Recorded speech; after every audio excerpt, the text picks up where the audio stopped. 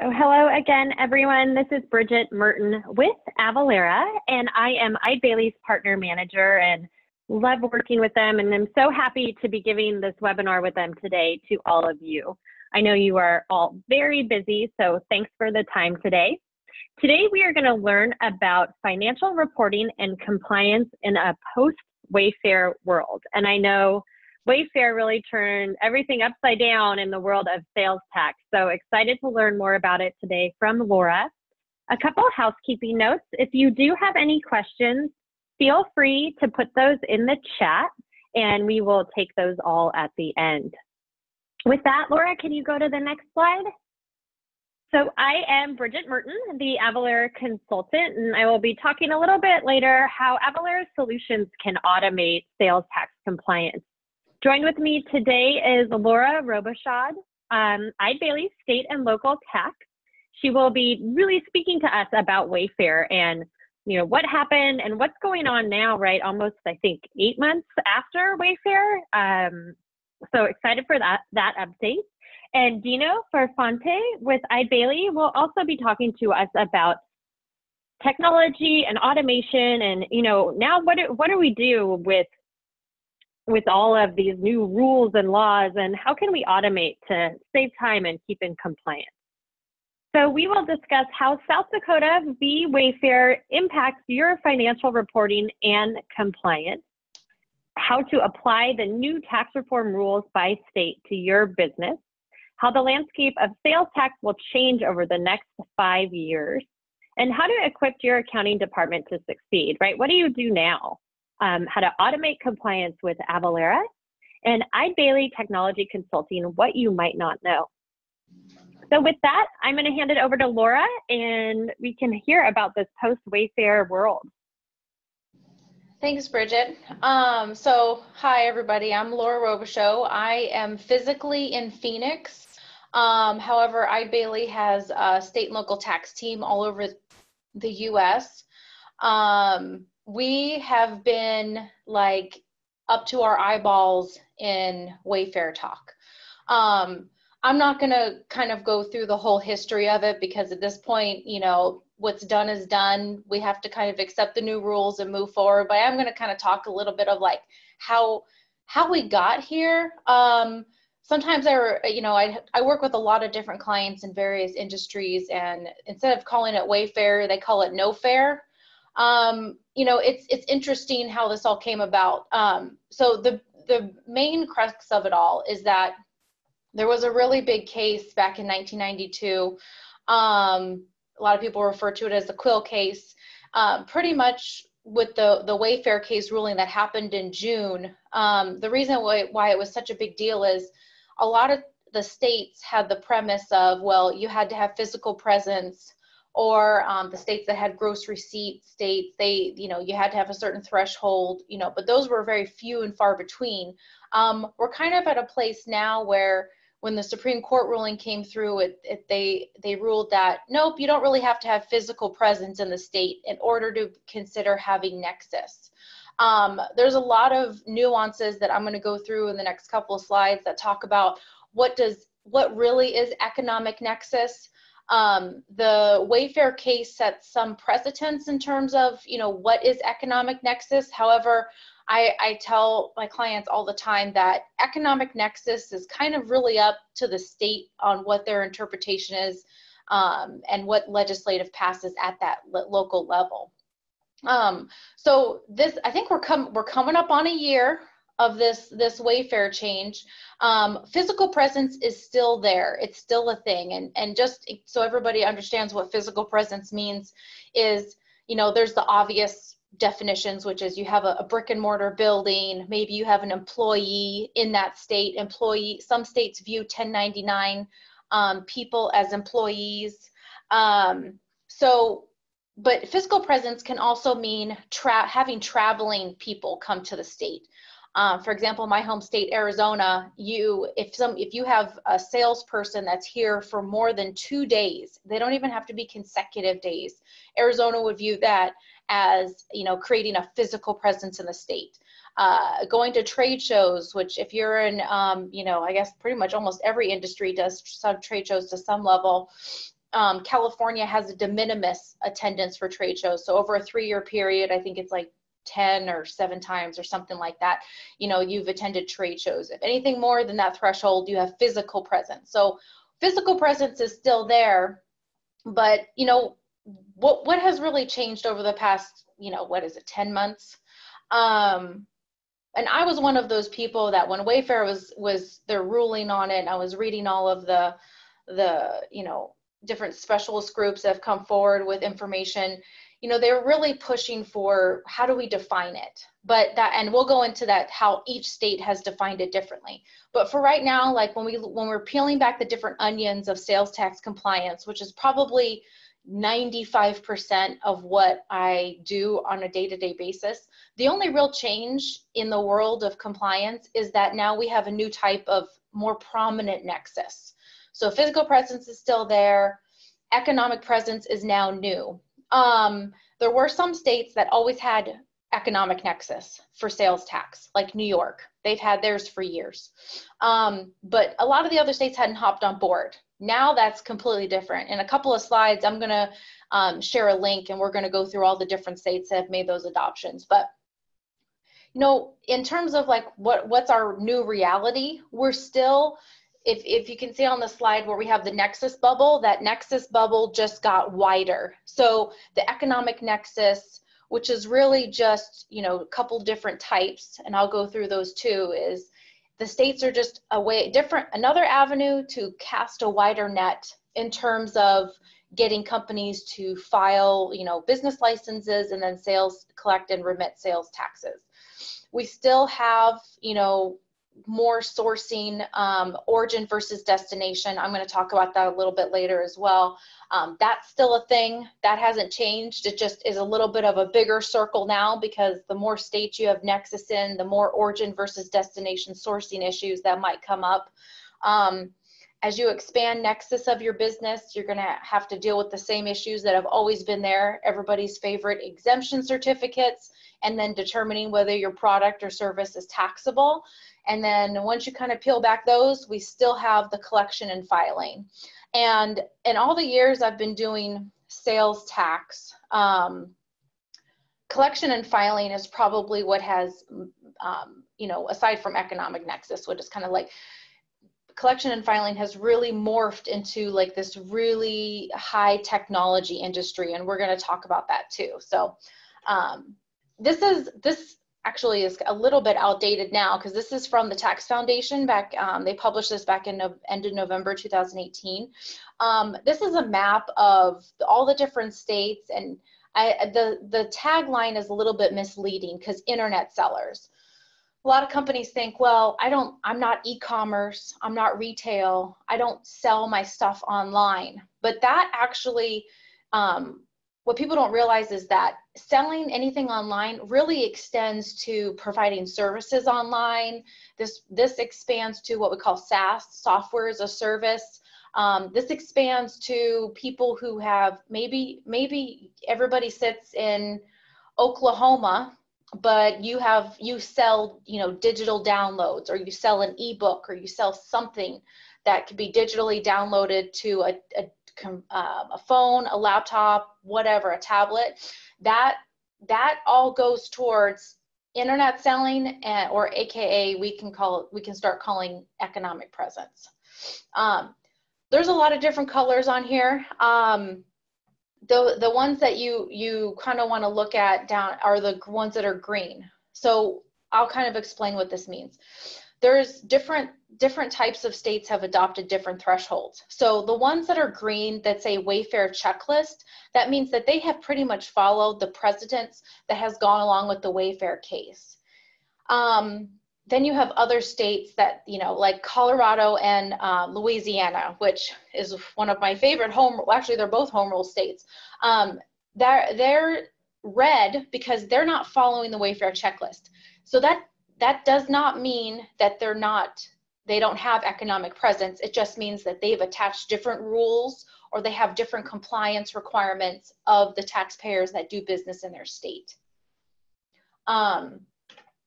So this is, I'm not going to deep dive into this, but pretty much of the new expanded economic nexus types, there's 4 buckets. There's the or bucket, the and bucket, the choice, and unique.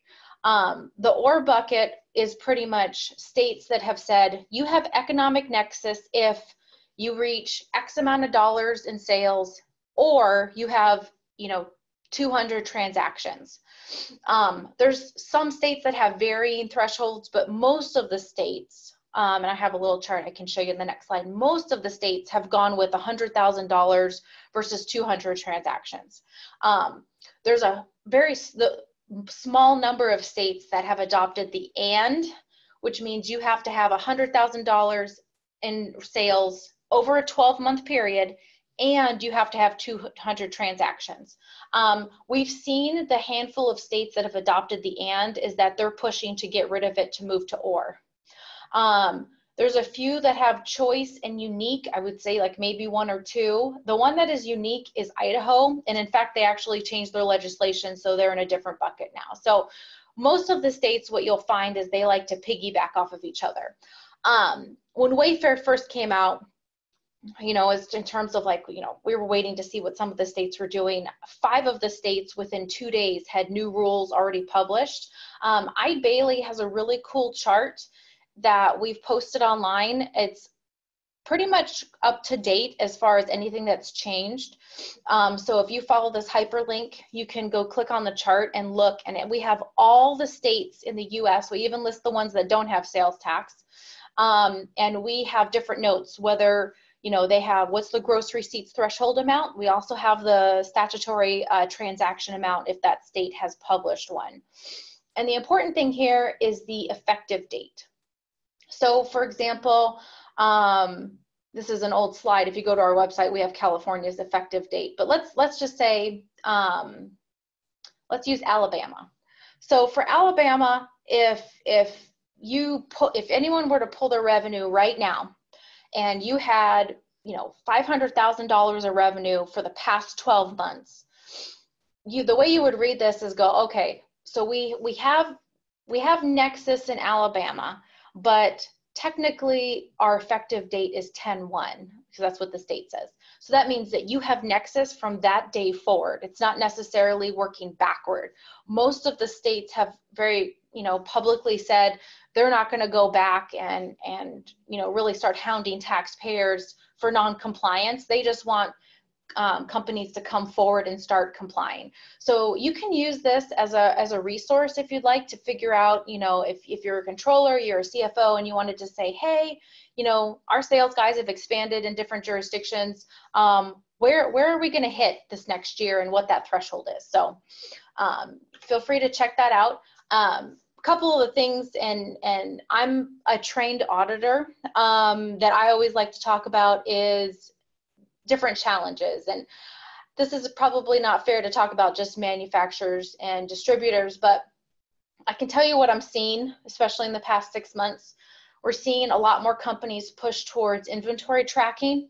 Having inventory in multiple states is a big deal. If you sell on Amazon, whether you sell as just, you use Amazon as a marketplace, or you sell your inventory to Amazon, if Amazon is moving any of your inventory and it sits in one of those warehouses waiting to be sent out, then you have Nexus in that state because that inventory creates physical presence. We've seen a lot of issues with determining accurate tax rates, and we've seen a lot more states getting aggressive with auditing. So everybody's favorite state is California, or maybe I should say that's their least favorite state is California. California has the list of all the Amazon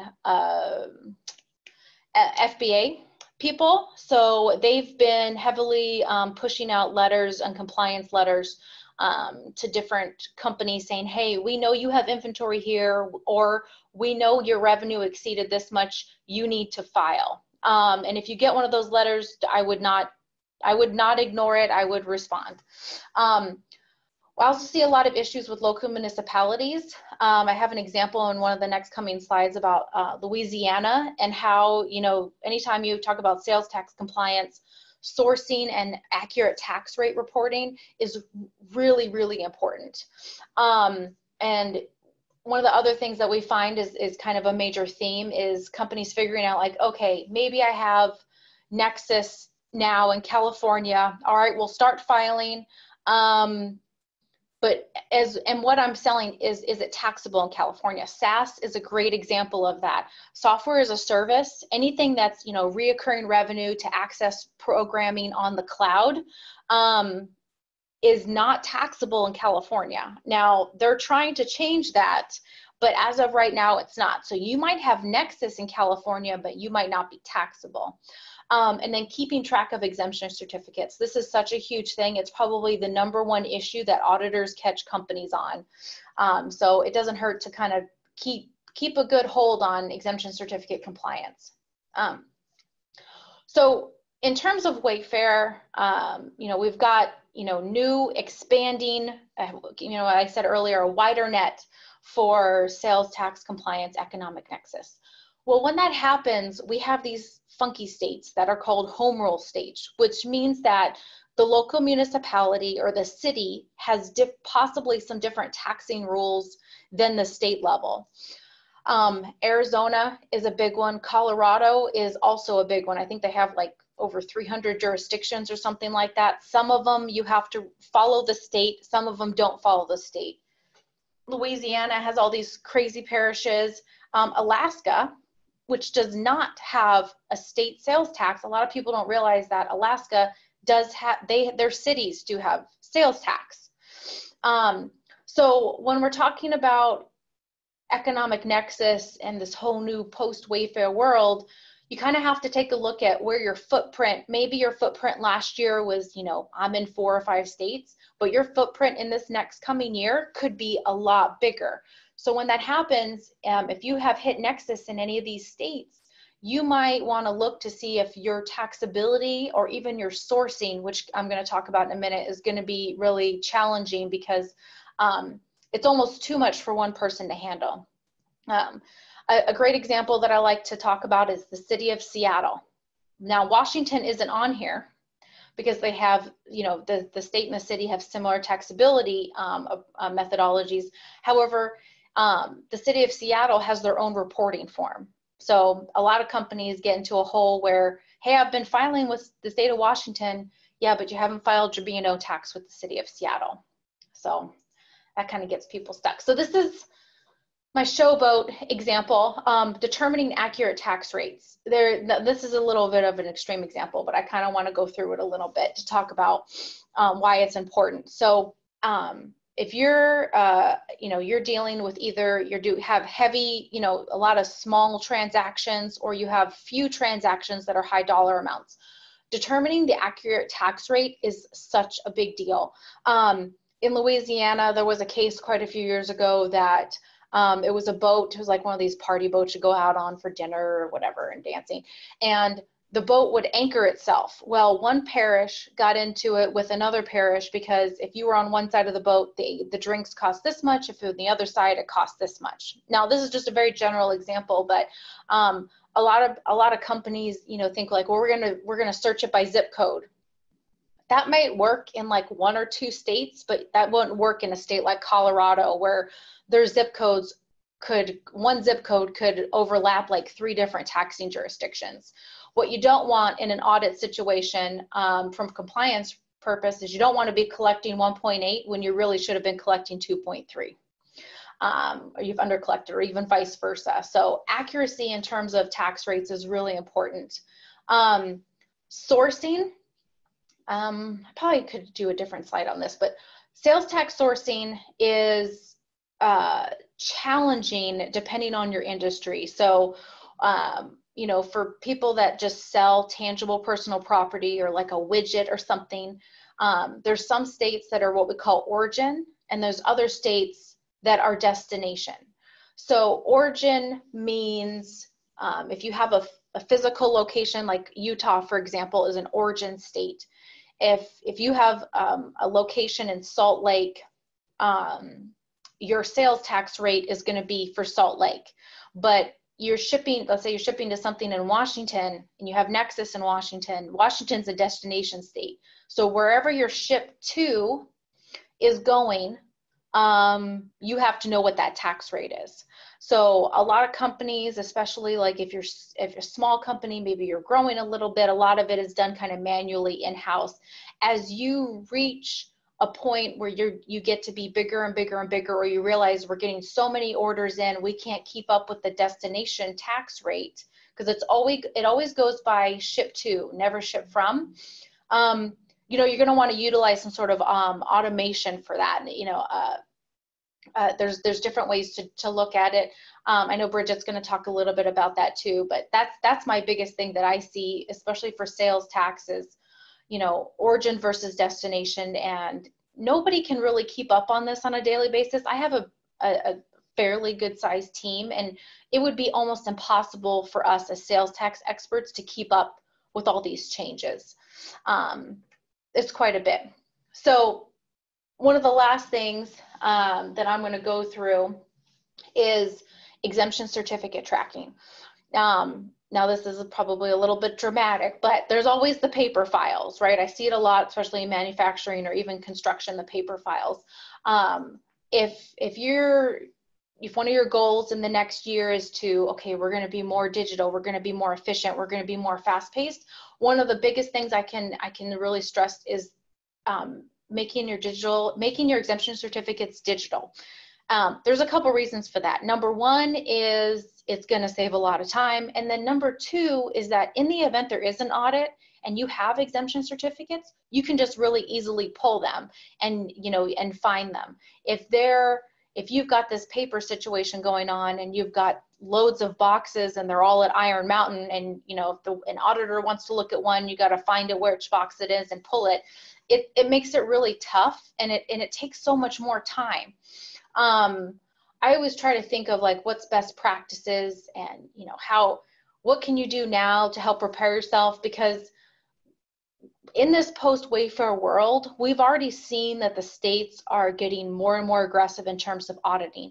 North Carolina already came out and said, hey, we're going to start auditing, our top 100 list.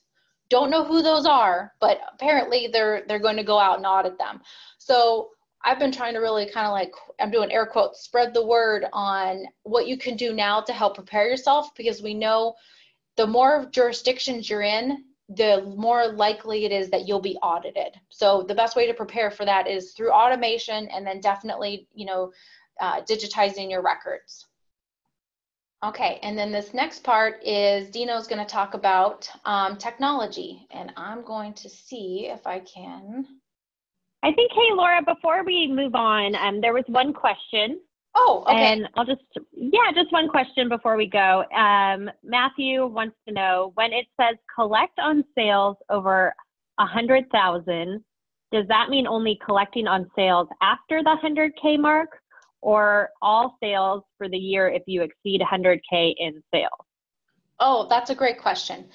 The 100K is just if you did 101,000 in revenue, not net, but gross receipts revenue over a 12-month period, that's just pretty much the light switch of, yes, you have Nexus. So it's any sales that you make that once you've exceeded that threshold of revenue, anything after that, you would have to collect sales tax on. Okay, great. Thank you. So Matthew, if you still have questions, put that in chat, but hopefully that cleared it up for you. Great. So Dino, how can technology help? What should we do now?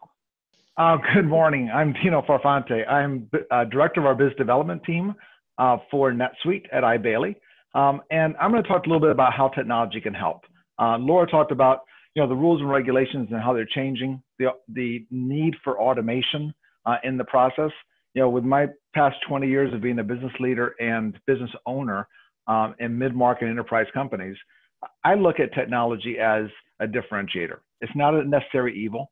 It's actually a differentiator that allows you to bring best practice and allows you to maximize the investment in your company. If you're using technology just to automate, you don't get the return on investment out of it. It really has to be able to benefit your company. So from overall perspective, I'll talk a little bit about the evolution of software from where we've seen it in the past to where it's going in the future and is here today. Now, if you look at the traditional on-prem technology or on-premises technology, it is a very structured technology that allows you to solve point business problems. Most companies that have on-premise solutions, whether that be mid-market or larger companies, they have point solutions which are very fragmented. Each solution handles a little bit of each of the business problems they have. They're not integrated normally or integrated easily normally. It's expensive to maintain. You have versions of software that need to be upgraded. Some businesses upgrade their software, some businesses don't upgrade their software. And really a lot of the resources are focused on maintaining that software. Thus the evolution of the cloud. And what Eide Bailly has been focused on from a service perspective is moving our clients to the cloud and moving to a more efficient way of solving your business problems, whether that be tax, whether that be state and local tax or other business problems from a platform perspective. The cloud, the true cloud, if you look at it from a born in the cloud type software, is really built on driving the automation to you without the cost of that automation. If you look at from the on-prem systems at the left of the slide, most of your cost is in purchasing, maintaining, and upgrading your business system. So you have to have that in-house competency to be able to do that, which is cost, or you have to go to someone outside the company that also is cost to drive that forward. When you look at cloud technology tries to put the cost in the automation, best practice automation for you and your business, the type of business you are, versus the maintenance and cost of maintaining that software. So true built in the cloud software allows you to do that. One of the other things that true built in the cloud software allows you to do is because you're in the cloud and because you're focused on a true multi-tenant system that allows multiple companies to be able to use the software, a lot of integration is done for you, core integration with other cloud solutions.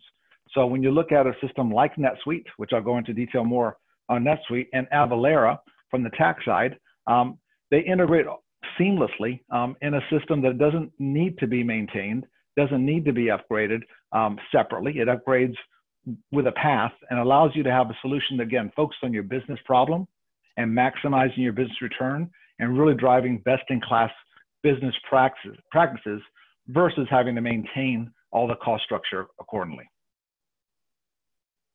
So Eide Bailly as a firm has really focused over the last, I would say, 8 to 10 years at developing services that focus on improving our clients' business and focused on specifically best practices in our clients' business by bringing the best technology to them.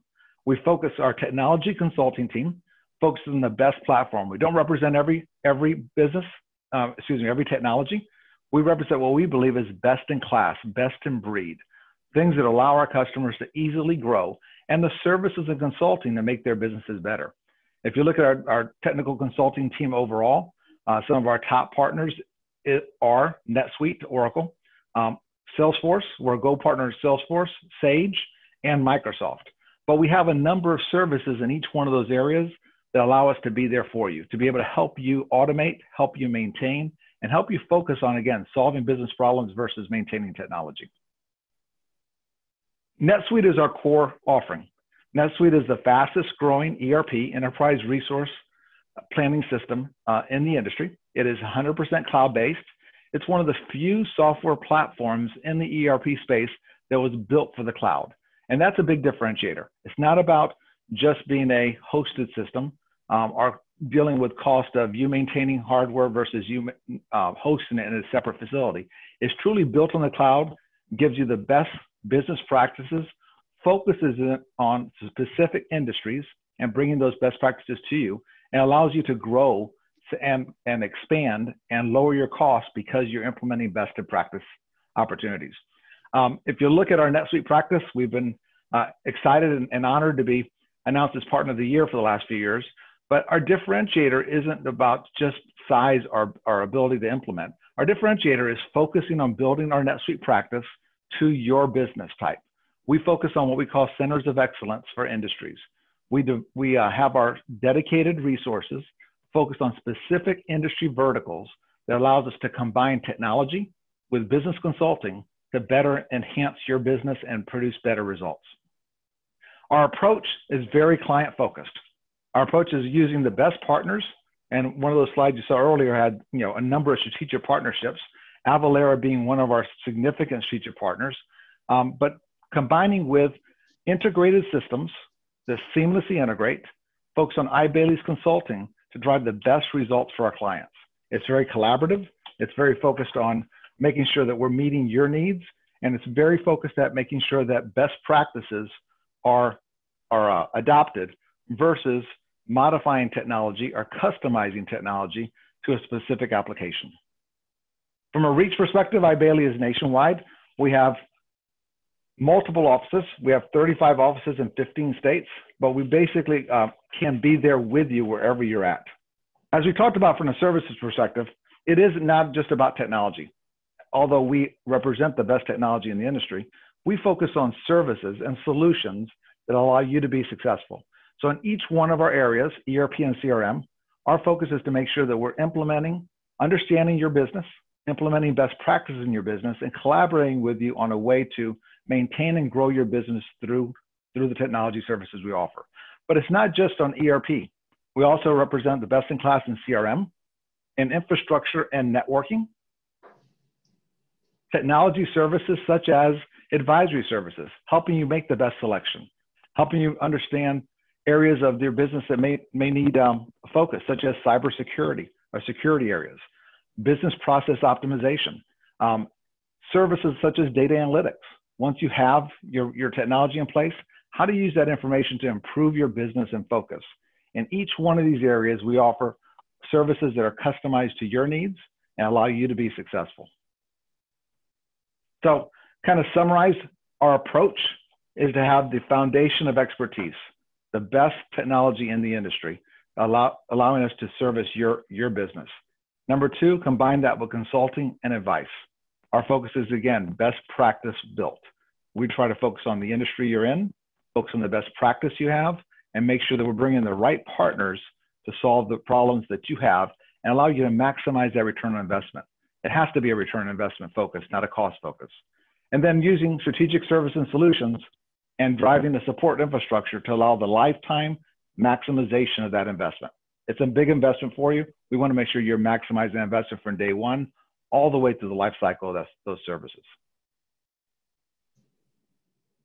So Bridget, that's kind of a summary of Eide Bailly and a little bit about our technology services. I'll turn it back to you for Avalara. Great, thanks so much.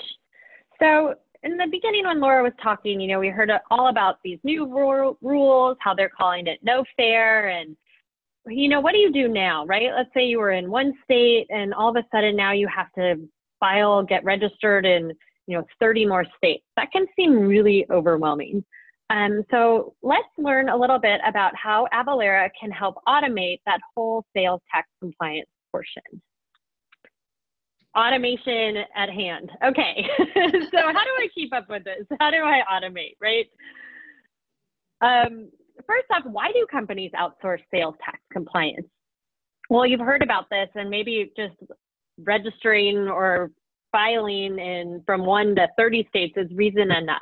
But another big reason is that an auditor is likely to find a mistake.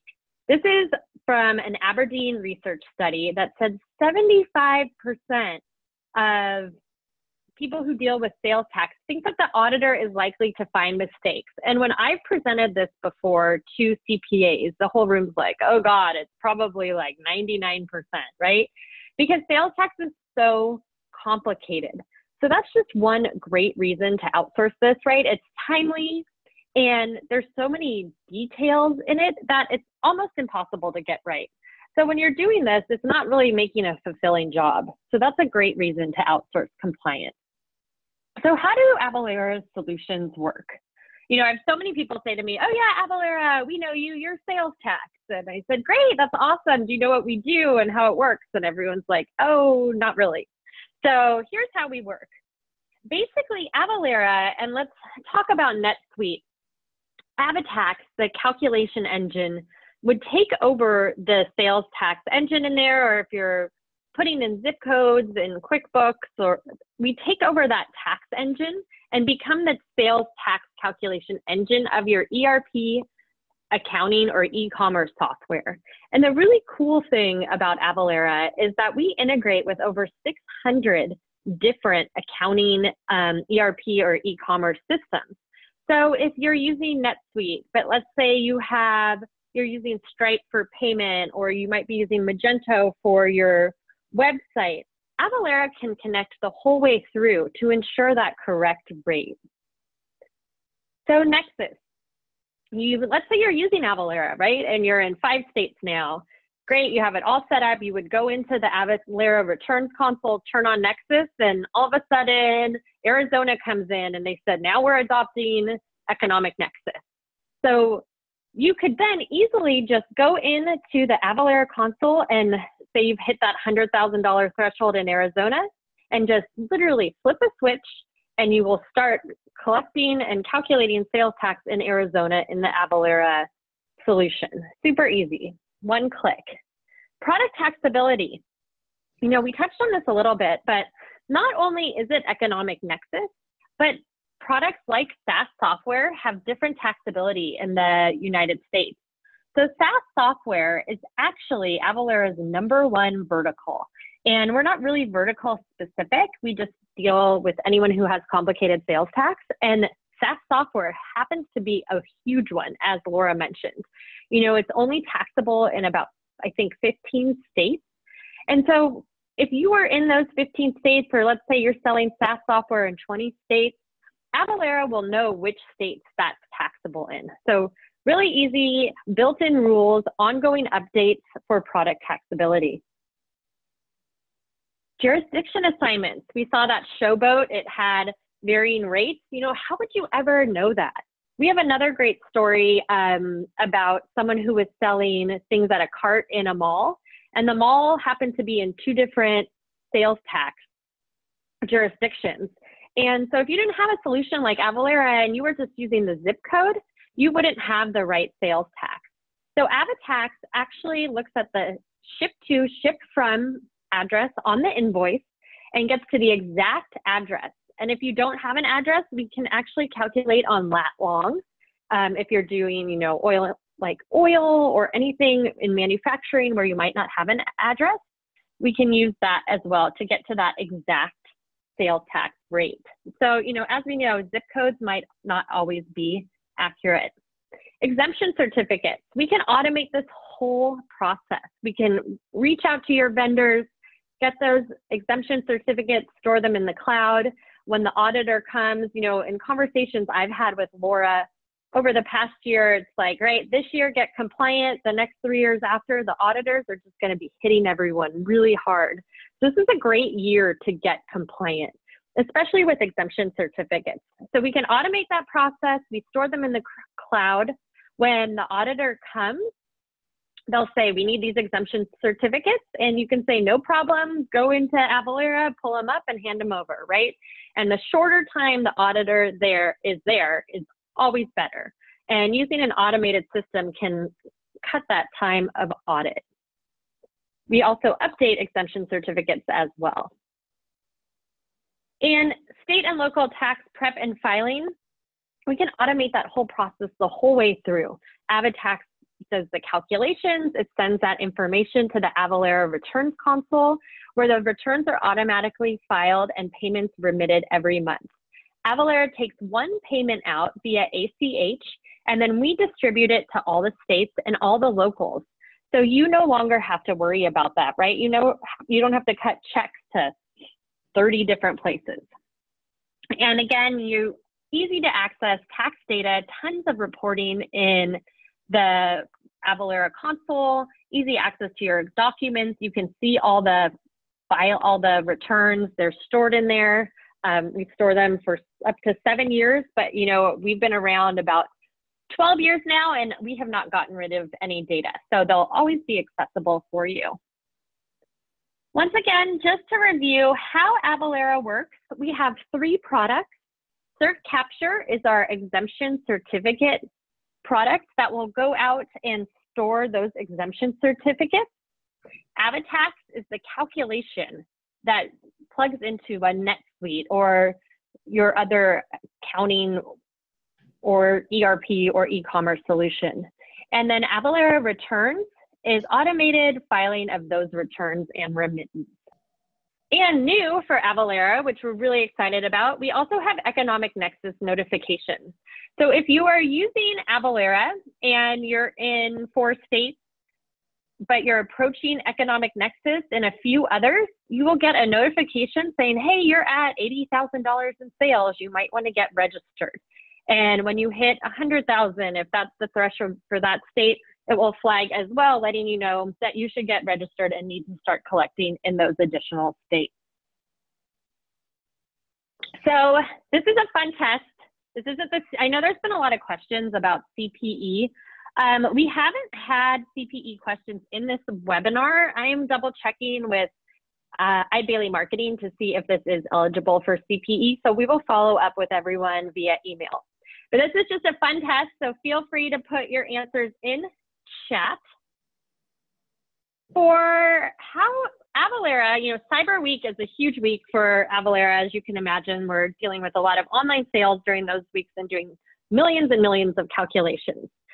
So for Cyber Week, how many, for Avalara calculated tax for how many items during Cyber Week? How many items was Avalara calculating sales tax for? It's more than 1 million. I'll give you a clue. If anyone wants to put their answer into chat, or if Dino and Laura want to give it a guess. Let's see, 3.5 million, much higher than that. Thanks, Becky. 10 million, let's keep it going. Even higher than 10 million. Okay, 1 billion, there we go, I like it. 2.8 billion, great. So actually, I won't keep you in suspense any longer. Avalara calculated tax for 49 million items during Cyber Week. So the second question is, how many tax calls were made on Cyber Monday? This is just on Cyber Monday. I'll give you a hint, it's more than the items because sometimes there's, you know, multiple calls for one item, or many of our people using it, you know, we have many customers using SaaS software, so that would be counted as an item. So higher than 49 million, but less than a billion. Any guesses out there?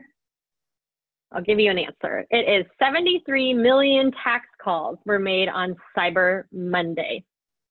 And for the last fun fact question, Avalara processed this amount of gross sales over Cyber Week. How many sales? And this is in the billions. So some people that were guessing billions for other questions. Avalara, 65 million. Avalara actually processed $3.56 billion in sales during Cyber Week. So just some fun stats about, I think, the scope of Avalara, right? And I think this can give you peace of mind. If we are calculating this many rates, this many product taxabilities, this many tax engine calls, right? Our data needs to be correct, and it needs to be up and on point. And so I think this is really reassuring to see, you know, huge increase over 2017. Tax calculated was up 47%, and it made an increase in 46% increase in tax engine calls. So we're dealing with billions of transactions in sales tax and really got this automation down. A brief overview for Avalara. If you didn't know who we were already, we have 20,000 active customers. As I mentioned, you know, one of the best things about Avalara, I believe, is our 600 pre-built integrations. I think this is a great strength. As your business grows, you might expand the different systems you're using now, right? Not everyone's, years ago, people would be selling on a store, but now people are selling in a store, over the phone, online, through an app. So those integrations have become increasingly important over the years. We have a 98% retention rate. We handle over 5 billion transactions every year and manage over 25 million exemption certificates. So, you know, we're here to help you with this crazy world post-Wayfair, and just want to help you get through this and automate your compliance. So with that, I'm going to go back. I know we had some questions earlier that I didn't get to. Okay, so Laura, there were a couple more questions on the 100,000. So we have a question from Kelly that asks, for the 12-month period, are we taking a rolling 12 months from any given date, fiscal year, or calendar year? That's a good question. And it's actually a question a lot of people ask me. It's a rolling calendar. Okay, great. And another similar question, is it a yearly threshold that resets each year, or is it a permanent Nexus once you reach that limit in any given year? Oh. Does it ever go away? Can I I know you'll love this one. It's not like, so I'll put it this way. It's hard, once you go into a sales tax commitment with the state, it's hard to get out of that commitment. So you also need to think about it from a business perspective too. If you know that you've hit Nexus, I'll just pick on Utah. You hit Nexus in Utah, and you're probably going to continue to have a market in Utah, then you're probably just going to have to maybe think about it for like, okay, we're doing business in this jurisdiction. We're going to have to, once you flip the switch is going to be all the way on. It doesn't, for sales tax, it doesn't go on and off each year. I mean, I guess technically you really could, but from an administrative standpoint, it would be kind of a nightmare. So that's what we normally see is once you turn it on, you're pretty much on until you completely go out of the state for a period of time. And even then, the states have what they call trailing nexus. So you, like Texas, for example, has trailing nexus. So you could, let's say you cease doing business in Texas in February. Texas would still say, well, we want you to file your corporate return and we want all your sales tax returns, until this date. And that's one of the things that we didn't talk about in this that I normally talk about in a lot of the other presentations is Wayfair is not just impacting your sales tax compliance, it's also impacting your income tax because we've got states like Hawaii that have the GET tax, Washington has a B&O tax, Ohio has the CAT tax, Michigan has their whatever MIT tax or MET tax. So you have to really look at, anywhere you're saying that you do business for sales tax economic presence, you kind of need to look at, do I also have issues with my income tax side too? But yeah, I would say you can switch it on and off, but I really don't recommend that because from a paperwork standpoint, it's just really messy. And if you do that too many times, it can cause flags with the state. Great, thanks for that. Sure. Okay, one more question. If we have two customers in a state, one is tax exempt with 100K plus in sales, the other is 50K in sales, do we still create Nexus in that state since the total sales is over 100K? So the question in this case, do we need to collect sales tax from the non-exempt customer? No, but the exempt customer, that revenue, even though it's not subject to sales tax, still counts towards the threshold number. Because, in fact, there's a lot of questions I get from nonprofit groups or government contractors where they're like, well, we're exempt or whatever the case may be. It still counts towards your total threshold number that you're looking at. So it just means that, depending on your type of business that, let's say that using that example for that 50K, you've hit the threshold. So you have Nexus, that's one light switch. The next one is, okay, now I have to figure out, is what I'm doing taxable? Yes or no? And then, you, depending on what the answer is for that, then you have to file sales tax, collect and remit sales taxes for that 50K. And in some states, you'll have to report all of it, and then take that 100K as a deduction. Great. Yeah, and that's why exemption certificates too are so important, because it is counting all sales. So you have to make sure, you have those exemption certificates in states where you maybe didn't have to register before. Right. Yeah. I can tell you Great. in New York, just to give everyone a little, here's a little interesting story. New York has certain exemption certificates that if you don't, if an auditor catches an exemption certificate that was issued or signed that is either over 90 days from when let's say for construction, the project's complete, they disallow it. So that's why having some sort of electronic filing or some, the cert capture that Bridget had mentioned is really important, so that if you know an exemption certificate is needed or one's getting ready to expire, that tool can help you, like, push out, hey, this is an issue, flag, someone pay attention to this. Because if you didn't have that little reminder, and especially nowadays, everybody needs reminders for stuff, you could put yourself in a bad situation if an audit were to occur.